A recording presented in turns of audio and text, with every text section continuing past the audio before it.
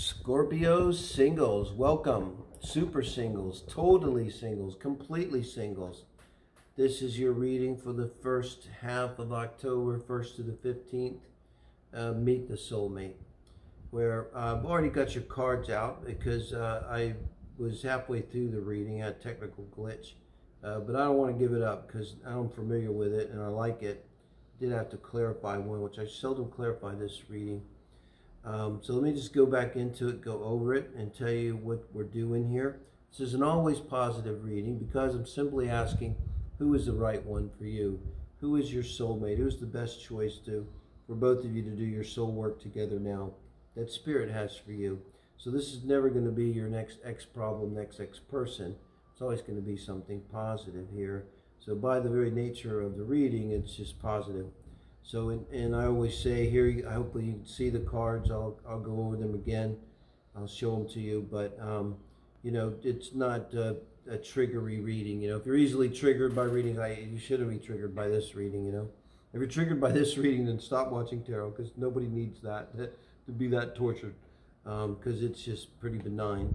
So here we have the emotional energy in the first column. Then we have the intellectual, love and sex, and we have what I call core values and lifestyle, the four pillars of a healthy relationship.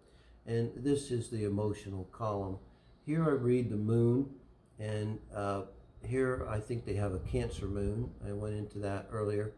And I see a very stable childhood here, which in itself is a bit unusual. I'm trying to give you something when you meet them that will stand out. You know, we'll get some stories they might tell, personality, and definitely astrological position. So hopefully you're into astrology some. It's not that hard to pull somebody's basic chart nowadays. Many sites where it's easy. So this was in the intellectual position. The Two of Cups, I said they have love on their mind. I think we have a Virgo personality here, Sun. And Eight of Swords threw me a little bit because I don't really see them shaping up to be the kind of person intellectually. This would be a tendency to be negative thinking, left to its own devices, possibly even like depression prone. But I just don't see them being that way. So I think when I clarified, I got the Empress. So when I take that together, I get this kind of all or nothing energy. And I think they're the kind of person within their own mind and within their environment, within their relationships, even though they're a Libra, they do have a strong sense of what suits them. They don't like negativity. They don't like shadow stuff. They don't like darkness. I was saying it's not the person that's going to watch you know, dark things and murder shows and this kind of thing. If anything, a man or woman, I think they'd be more like a rom-com person, or maybe a good drama, you know. And they come from a very stable household, I was saying. I think their parents are probably still together if they're alive. They're together their whole lives, the whole childhood. And so they had a very stable childhood. And with the Queen of Cups in the unconscious position, they're emotionally whole, emotionally available, emotionally intelligent. And this comes from their upbringing. Also, I think they have a Cancer moon, which is a Cancer moon rules Cancer. So it's at home. They have a Cancer moon.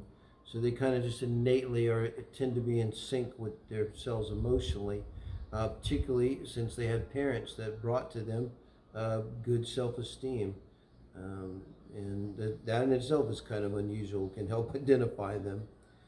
This process that goes on with the negative stuff, you could see it in a date or talking, just in how they talk. The way you're going to notice them in a date is, I think this Two of Cups is very telling. Just look how they're looking. This is the Cancer moon energy and how the Libra works. They're very genuinely interested in you and probably anyone they deal with. Like they listen, and they show that they listen. Like they might say, yes, I see what you're saying. You were talking about that feeling you had, and it was related to so-and-so, and I can imagine how that must have felt when it came up again. And it just would really give you the sense like, holy shit, this person is actually paying attention to what I'm saying. and it might go, you might have a feeling, this is like a soulmate, so you're going to get that feeling, but they might just give a lot of people that feeling, you know, they really care and really give their attention, and you just come away from them thinking like, you know, you were really understood, you were really listened to, and this person really cares about me. They probably listen more than they talk. The only thing they're not going to listen to is like a lot of negativity. Like if you came to them and said, you know, I really hate this place and I can't stand, and it just went on and on.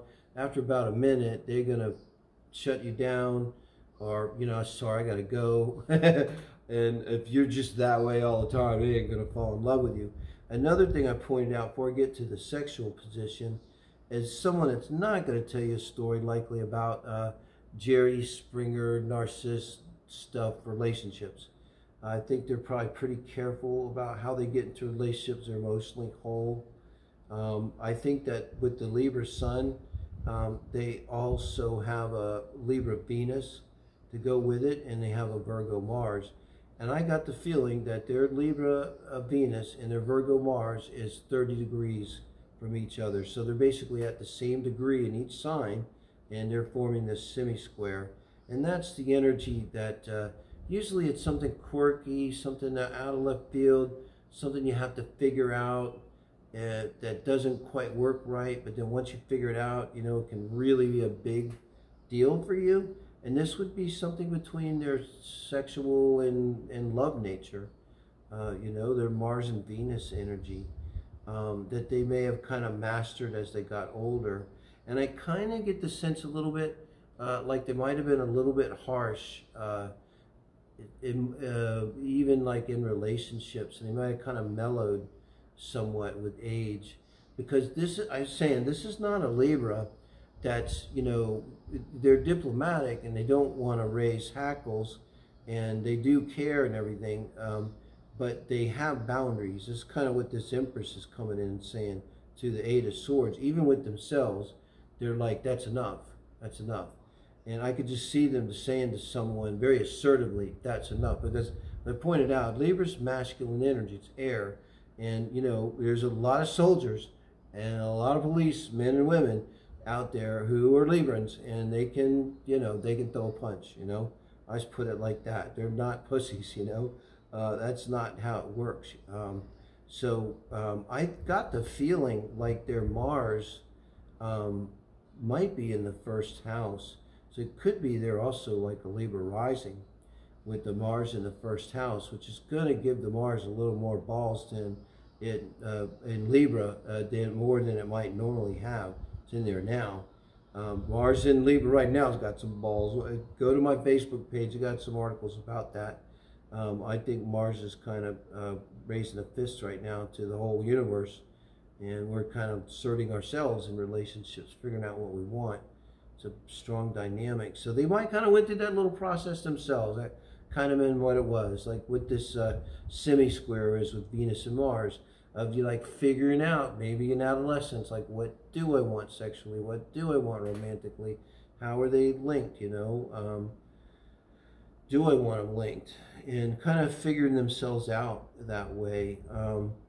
And I think like as a lover, they're going to be like very attentive. It's not the scorpionic kind of deep, plutonic sort of intense love like that. It's not the fiery kind of passion, but grounded and, you know, very concerned that you're taken care of. How do you feel?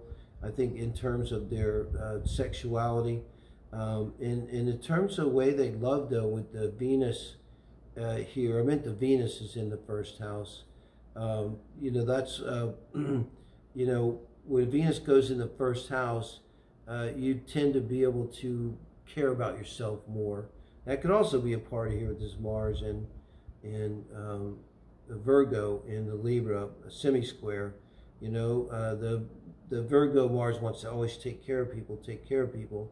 There's a little bit of balancing because they are Libra, where they realize I got to harden up a little bit, and you know, and leave some for me, and because I get to their lifestyle core values, and